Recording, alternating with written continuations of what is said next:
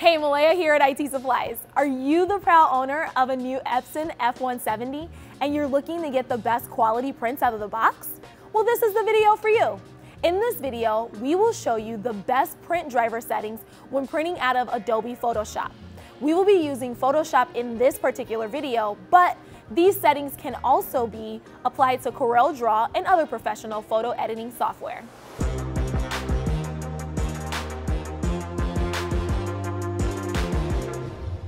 Now we're going to throw it over to Jim, our resident color specialist. Hello, my name is Jim Amie and I'm the color specialist here at IT Supplies. And today I'm going to go over how to use the print settings for the Epson F170 dye sublimation printer. For today we're going to be using Photoshop.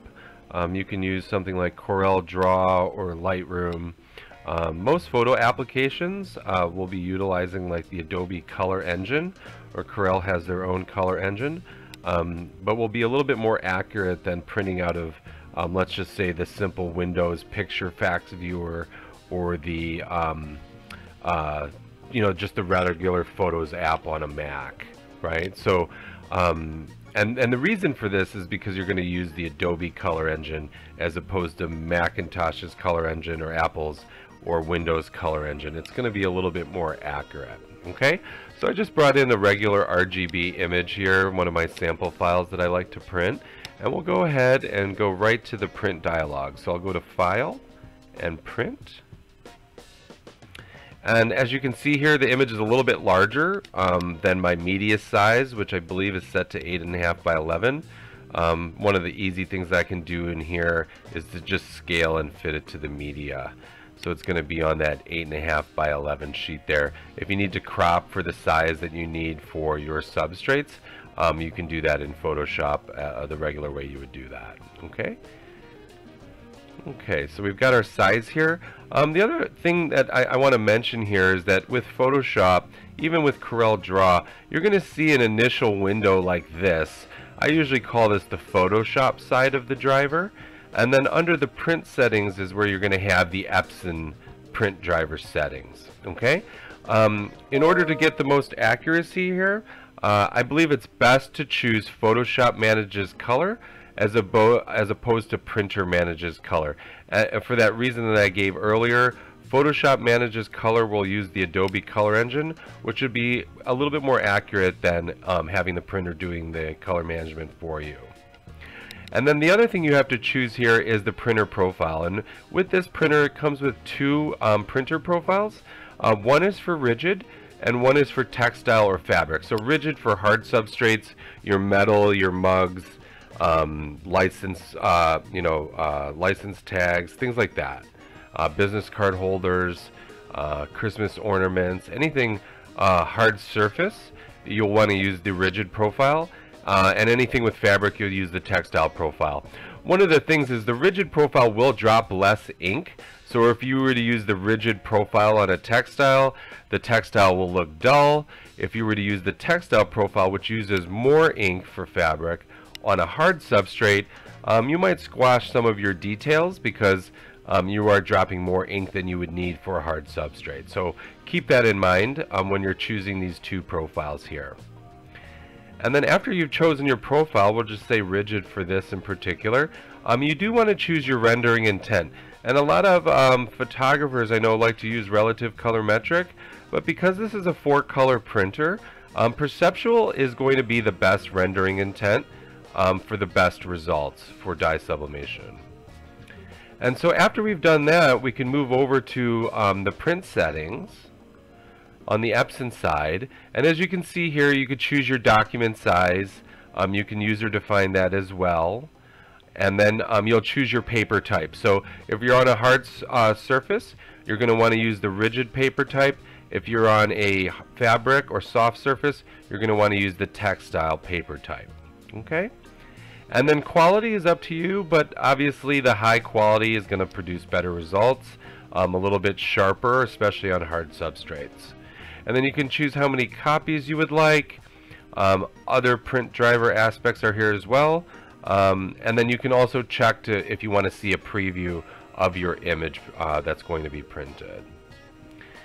And then the next thing under here is the More Options tab. And so under the More Options tab, you can see I could reduce or enlarge my document from here.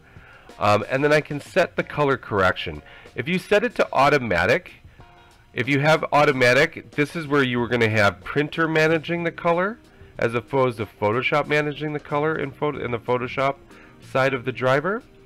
And then under custom, you'll use the Photoshop manages color, choose your profile here, and then under advanced, you want to choose no color adjustment. And the reason is because Photoshop is going to do the color management, we don't want the printer also doing the color management. It'll be double color managed, and the colors will be pretty far off from what you're expecting.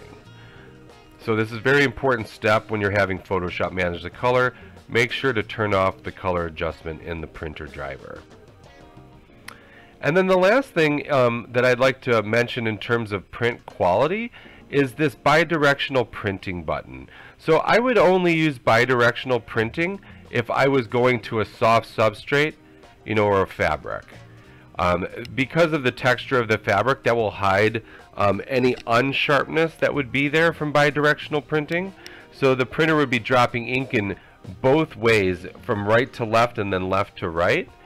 So it is faster that way, but when you're on a hard substrate, if you're looking for finer detail and sharper dots, then you do want to have this unchecked so that it will only lay dots down in one direction. The other thing here for mirror image is kind of a standard default for dye sublimation.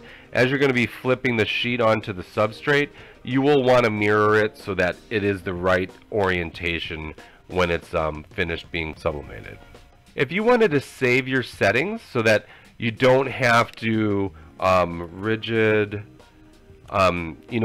set them each time, you could just take the settings that you have there and then save that, and all of the settings that you've selected you'll be able to utilize. So if I wanted to go to rigid substrate, I could just double click on that and then it'll use all of my same settings. The last thing I'd like to show you is under maintenance. You do have the ability to do nozzle check prints directly from this driver, as well as cleanings if your nozzle check prints are broken. That means not all your nozzles are firing, which will obviously affect the color. So we do want to make sure our print head is clear. And then the last thing I wanted to show you is under extended settings here. And basically, this is one slider that you can utilize based on your own visual judgment of whether you feel like if the image is too flat on the material, you can boost the ink a little bit by raising the ink density up as much as 20%. And if you felt like it was too much ink for your material, maybe your details are not as fine, and it could be due to over inking, then you could reduce your ink density to accommodate for that. Okay, so this is basically your main option for allowing for how much ink to be dropped on a material, essentially. So other than that, I think that pretty much covers the main parts of the driver. So let's go ahead and see our print preview here. And so I can go ahead to print here, and it should bring up my preview. And you can see my preview. It's showing how it's going to be oriented on the sheet. I can go ahead and click print, and it'll go ahead and print my image for me, and I can go ahead and sublimate that onto the substrate of my choice. We hope this tutorial has been informative and has helped you improve your print quality. If you are looking to buy an Epson F170, you'll find a link to our website in the description below. Make sure to like, comment, and subscribe to our YouTube channel so you don't miss any content like this.